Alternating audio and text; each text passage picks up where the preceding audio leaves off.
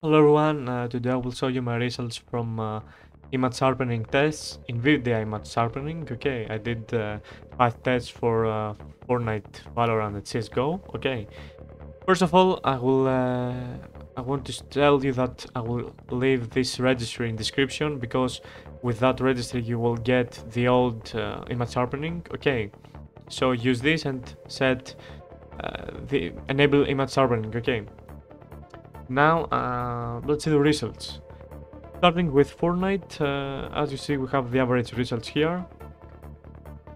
Basically, we haven't any difference. Okay, of course, without image sharpening, we have one more FPS. Okay, it's nothing, it's zero difference. So, if you want image sharpening, you like the visuals with image sharpening, then just enable it. Honestly, you won't see any difference, okay, in wars, okay, I mean in performance, okay. Also, you will see an improvement in visuals and a cleaner screen, okay, so why not? In Valorant now, I don't know why, I did many tests and here I have the final test. As you see, we have huge difference with image sharpening, okay, huge decrease in FPS, I don't know why, okay. I verified the numbers, so I'm pretty sure about the results, okay, on my computer, okay. And as you see, the difference is huge, especially in average FPS. We're talking about a 20 FPS difference, so I don't recommend image sharpening in Valorant. However, it depends your system, so you should do your own test, okay? I'm not saying to not try it, to not do your own trials, your own experiments, okay? Of course, you should do your own experiments.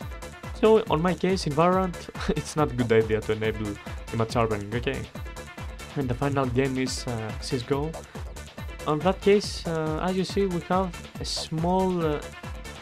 basically, again, we haven't any improvement, but the results looks better with image sharpening, so again, it's like Fortnite, you can use image sharpening without any problem, okay, the performance will be the same, okay.